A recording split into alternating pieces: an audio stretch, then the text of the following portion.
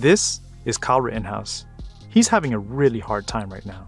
In the midst of the Black Lives Matter summer of protests sparked by the murder of George Floyd, then 17-year-old Rittenhouse fatally shot 2 men and wounded another during a protest against the police shooting of Jacob Blake in Kenosha, Wisconsin. Since then, Rittenhouse was charged with several counts of homicide.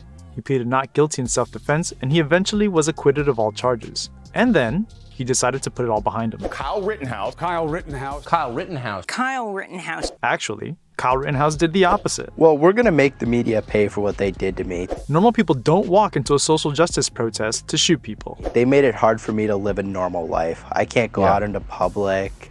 I can't go to the store. It's hard for me to go anywhere without security. Normal, reasonable people don't see a spike in mass shootings around this country and then go to social media to taunt their rabid gun-loving followers and the president.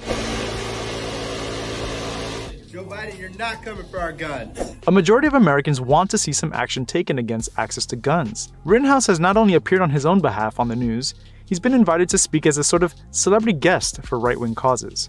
And what's worse, he's not using Johnny Depp's legal victory against Amber Heard to wage his own defamation battle against tech and media giants. Kyle Rittenhouse is a perfect example of how white people are emboldened by a criminal justice system that lets them get away with murder.